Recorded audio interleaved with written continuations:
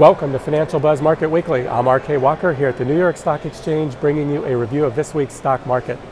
We're in the middle of earnings season, and so far it's been pretty good. About 76% of companies reporting results have exceeded analyst estimates for profits, and 66% have exceeded sales projections. On Monday, the pending existing home sales index for June was released, declining 1.1% to 102.7, a bit disappointing. On Tuesday, talk of increasing sanctions against Russia took a toll on the market, keeping the Dow Industrials below 17,000.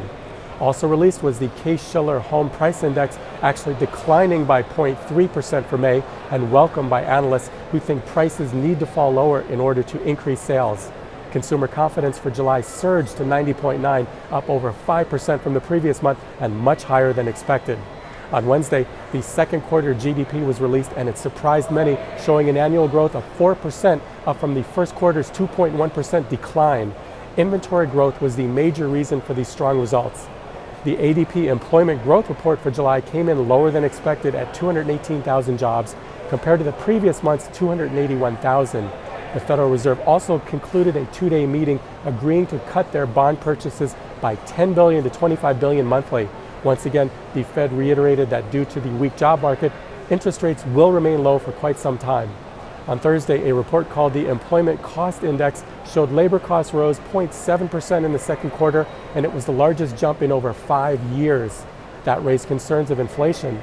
Argentina also missed a deadline to pay $539 million in interest and was declared in default.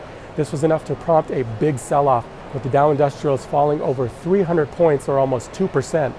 On Friday, non-farm payrolls for July were 209,000, slightly lower than expected, and the unemployment rate rose 0.1% to 6.2%. Personal income for June rose 0.4%, and consumer spending also rose 0.4%. Markets didn't move much on the news. Now let's take a look at some stocks. Twitter shot up Wednesday after the social media company released their better-than-expected second quarter earnings. The company reported a net loss of $42 million, or 24 cents a share, on revenue of $312 million. Twitter's user base increased by approximately 16 million, and this eased investors' concerns that the company wouldn't be able to compete with other social media companies. Following Apple's $3 billion acquisition of Beats Electronics, it was announced that Apple will be laying off approximately 200 of Beats employees. Most affected will be personnel in finance and human resources. Beats currently employs approximately 700 people. ExxonMobil Corporation shares were down Thursday after the U.S.'s largest oil and gas company released earnings showing net income of $8.8 billion, increasing 28% year over year. Revenue increased 5% to $11.7 billion. Despite the good news, the stock price felt pressure after it was revealed that Exxon experienced another decrease in global oil production. This is Financial Buzz Market Weekly. I'm RK Walker, and I'll see you again next week.